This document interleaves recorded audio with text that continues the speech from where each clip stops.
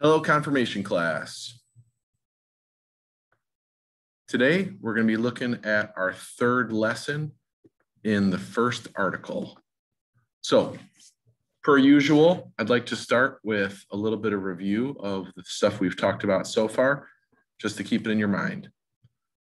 I think we started with this question. It's where we began a couple weeks ago. What is a creed? You know the answer to that by now, right? You've got it scribbled down in your notes. You've got it stuck in your mind. When we stand up and speak the creeds on a weekend during worship or anytime, what are we doing? We're making a statement of faith. It's a statement of our belief. It's a summary of the core teachings of the church. That's how creeds function for us. We're not looking at the whole creed in this class. We will over the course of a year in confirmation. But in this class, we're looking primarily at the first article of the creed. So we've already been in this for a couple weeks. What would you say? What's the first article of the creed about? Here's my answer. See how close yours is to mine.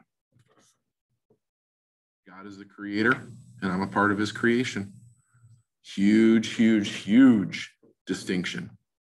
God's the creator. I'm a part of the creation.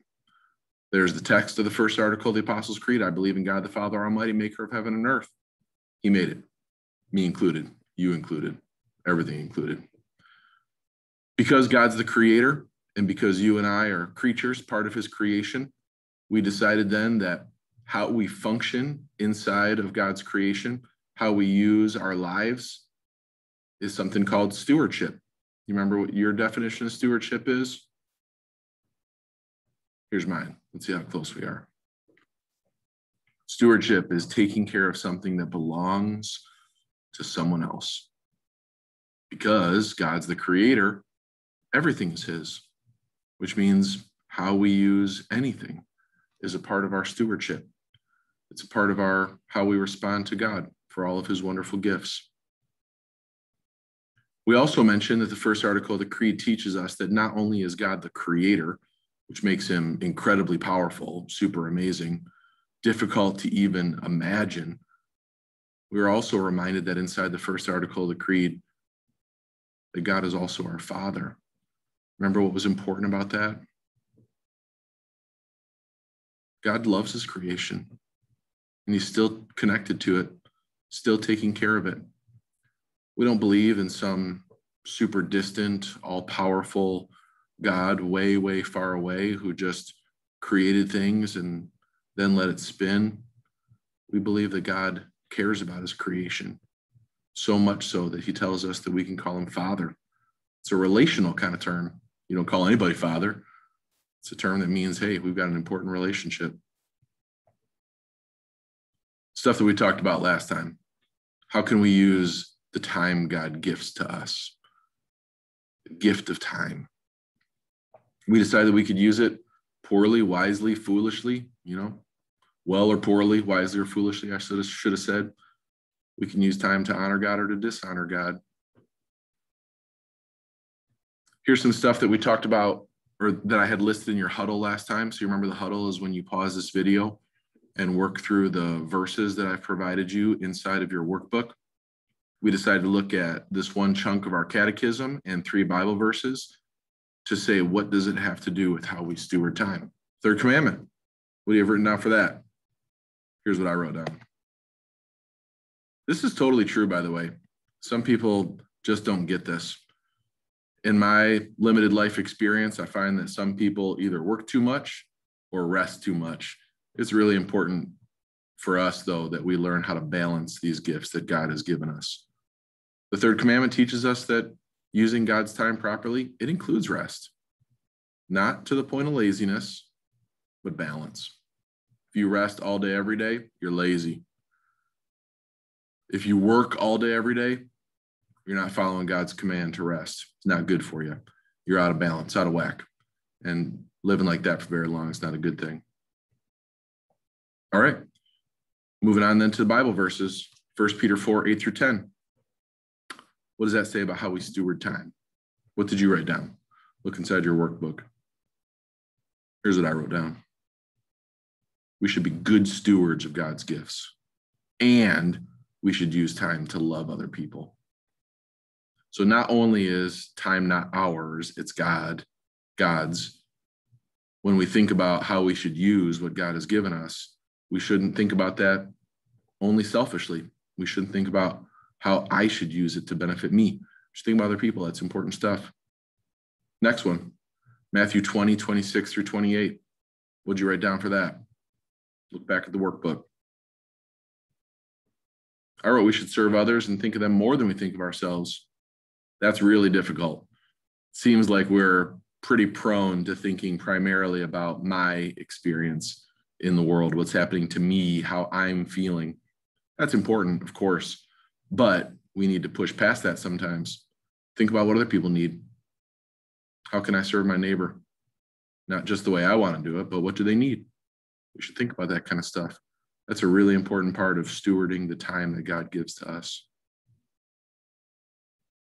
Matthew 25, 31 to 46. Big, long chunk of the Bible. Made you read 15 whole verses. What did you write down for it? Here's what I got. We should give time to God's work even when it's not convenient for us. You probably had something similar. Might not be exactly the same. That's okay. There's a big, long chunk. Probably a lot of different ways to answer that. That's true. When we talk about being a steward in church, we don't just mean giving an offering. That's important, but it's not all of it. Also, how do we use the talent and the time that God gives to us to serve other people, to bring glory to Him? It's important for us as followers of Jesus in this world to realize that He doesn't call us only to convenient things, things that are easy to give up. He calls us to difficult things. That's important. All right. Next page inside your workbook. Topic for today: how do we steward money? Ready? Here we go. First question. I want you to say out loud the answer to this. What do you think the answer to this is? What does God have to do with how I use my money? What did you say? Did you say this? It's not my money. That's right. That's what we're talking about here. We're talking about how we take care of God's stuff that He's gifted to us. It's almost like it's on loan.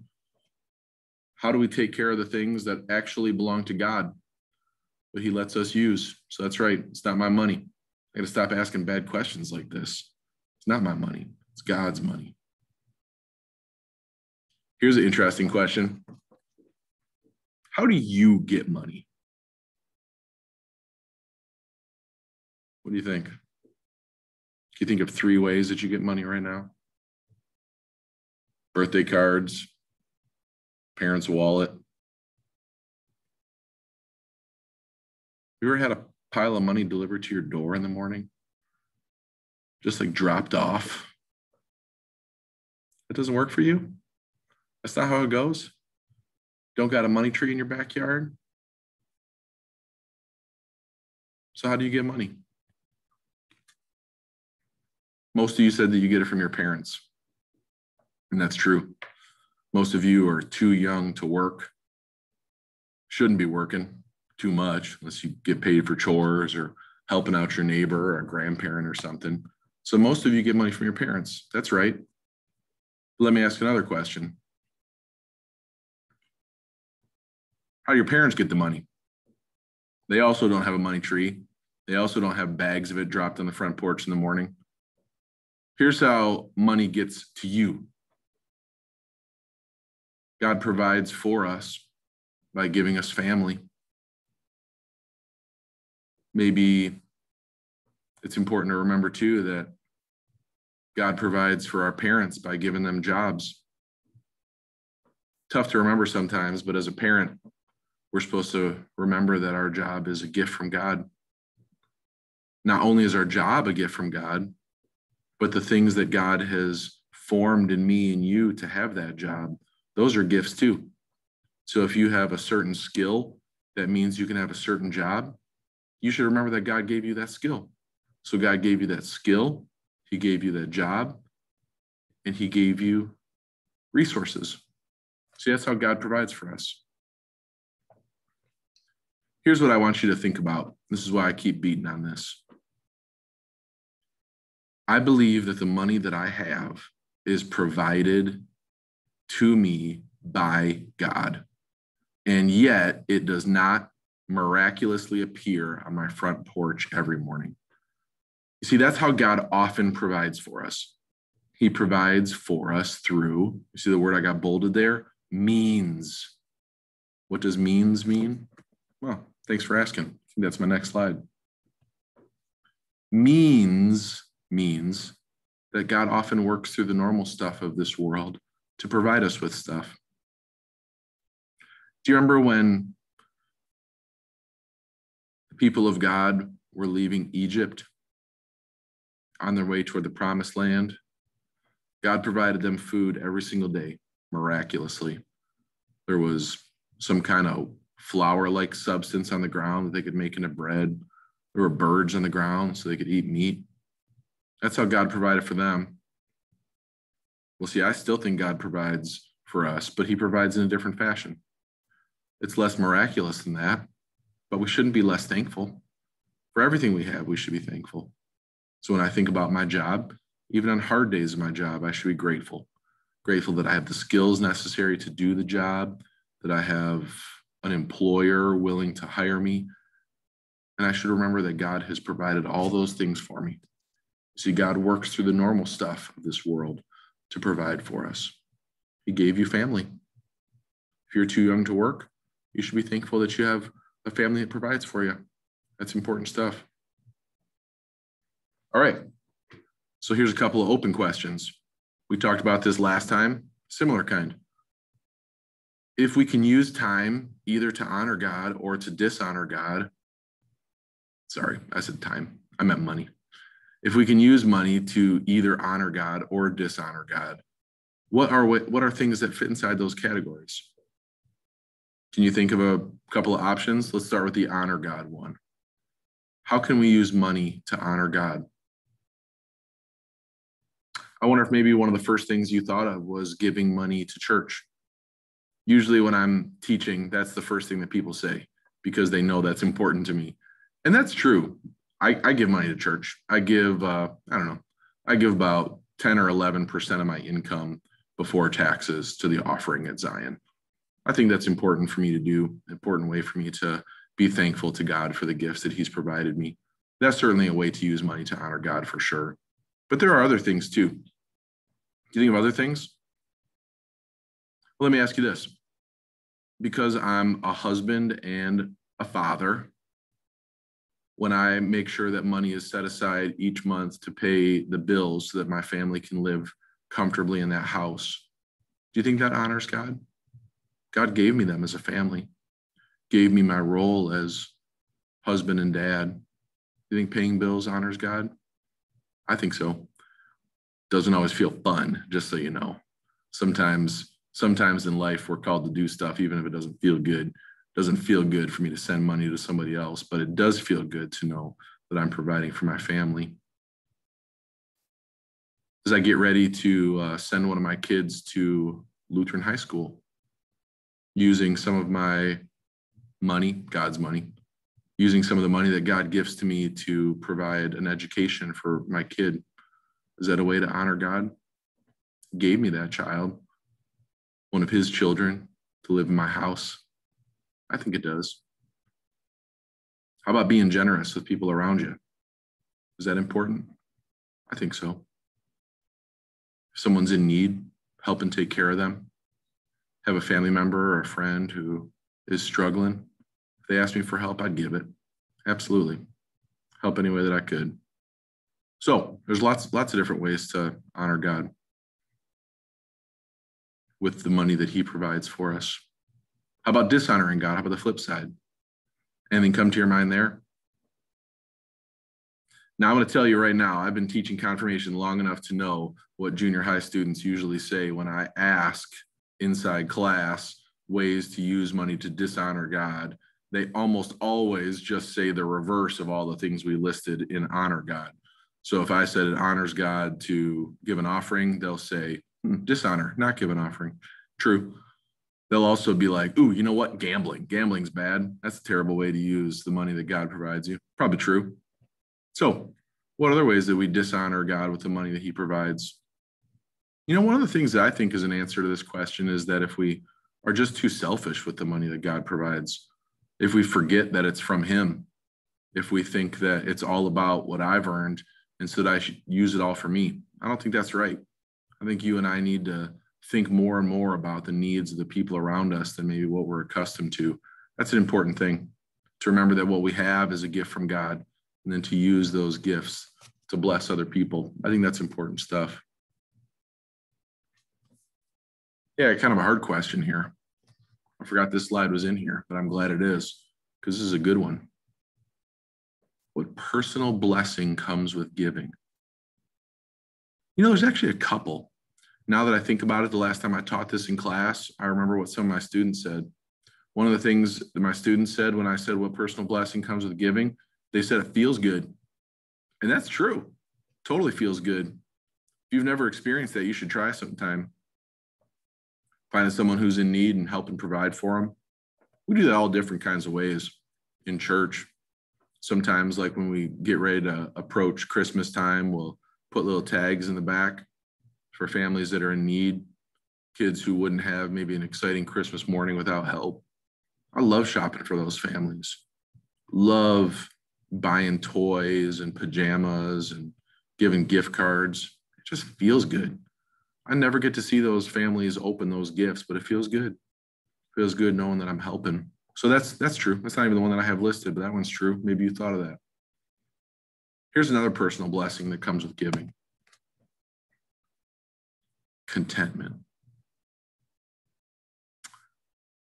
I want you to know something. It's important for me that you know this.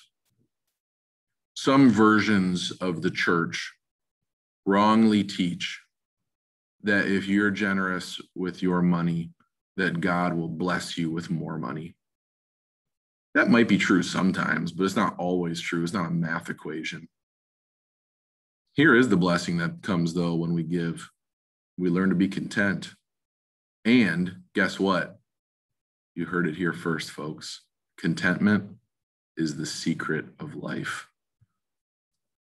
Here's a crazy thing. I'm not sure if you knew this. There's all sorts of talk nowadays about what responsibility rich people should have. Should they give more, provide more? Those are interesting conversations. But did you know this? Of all the people who have lived of all time, I can't remember how many people are in the world right now, 7.5 billion or something like that. Of all the people who have ever lived, did you know that you are one of the richest 1% of people who ever lived? Do you not feel rich? Let me tell you a couple of historical definitions of being rich. You ready? Let me see how many of you fall into that category. When you go to put on shoes in the morning, do you have a choice?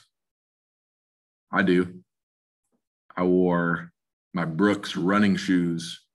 I guess when I wear them, they're more like walking shoes, but I wore my Brooks running shoes today. I could have worn my Keen sandals. And that's just the choices of shoes I wore so far this week. I got brown dress shoes and black dress shoes. I've got brown boots and also some hiking boots. Options, options, options. Ooh, I almost forgot my snow boots. Options, options, options. Ooh, I've also got my lawn cutting shoes. And I've also got a pair of shoes that's sort of halfway between the shoes I wear right now, my lawn cutting shoes. How many pairs of shoes was that? Did you keep track of that? I didn't, but I know it's more than one. You know what that makes me? Historically, rich. Let me ask you another question. Do you have your next meal guaranteed? I don't mean planned. I don't mean cooked. I mean, do you have enough food in your house to be fed for another meal? If so, guess what? See, I do. I've got a pantry full of stuff. I got a fridge full of stuff. My freezer's full of stuff. I've got so much stuff in my freezer that I've got a freezer downstairs. That freezer is so full of stuff. I've got meat in my father-in-law's freezer. Guess what? My next meal, guaranteed. Also, my pantry is so full that I've got canned goods in my basement. I call it my backup pantry. Do you have crazy stuff like that going on? Now, I'm not asking if you like the food in your fridge, freezer, pantry, or backup pantry. What I'm asking you is if you were on the verge of starvation, would you have calories inside your home? Is your next meal guaranteed? Guess what that makes you? Rich. Here's what I'm trying to say. We've got a ton, and yet we tend to want more. Contentment comes from looking at what we got, being thankful to God for what we have, and showing our thankfulness by giving a portion of it away. What I've tended to find in my life is that the only way you can know that you have enough is to give some away. Some people who wonder if they have enough go buy more. Guess what? That has a 0% success rate in the history of the world. Buying more will never make you feel like you have enough. You know what will make you feel like you have enough? Give some of what you got away. Contentment. The more stuff that I give away, the more thankful I have for what I have, the more I aim those thank you prayers to God to say, Lord, you have been so tremendously generous with me that not only can I take care of myself, I can take care of my family, I can also help take care of others. That's why I give an offering every single week to church. That's why I give 10+% of my family's income before taxes to church, because it helps me be content. If you aren't content, you should try to find something like that out. Go look through your closet, see if you can give 10% of what you got away. Go look through your pantry, find a food pantry in the area, give some of what you got away. Do the same thing with your check account. Look at what you got. Say, you know what? I've got all this. I'm one of the richest people who's ever lived in the history of the world, and yeah, it's not enough for me. I can tell you how it could be enough. Give some away. Hey, another question. This is kind of a weird word. You see that word on the screen? First fruits. Probably not a word you've ever used in conversation. It's a Bible kind of word. You know what first fruits means? It means that we're supposed to give God his portion before we keep our portion. Here's what I'm trying to say. Sometimes in life, we gather all that we have, see that we have left over, and we hand some to God. That's not what he calls us to do, though. God calls us to give to him first. How come? Well, it's because it's an act of faith that God will keep providing. So you think about the way someone who lives off the land would be. Let's say you backed up in the world 100 years when all of the food that you ate came from your property, your animals, your crops. God called on those people to take the first portion of what they had and give it away. How come? Faith. Help them learn to trust God for what's coming in the future. All right, hope you wrote all that down in your workbook. Now it's huddle time. So as you know, because you've been through these videos before, huddle time, I want you to pause right now, work through those, about 7 Bible verses that I have for you. I want you to write down on your workbook what each one of those verses has to do with your stewardship of money, and then unpause, and I'll be talking for a few minutes to get us ready for journaling time. So pause now.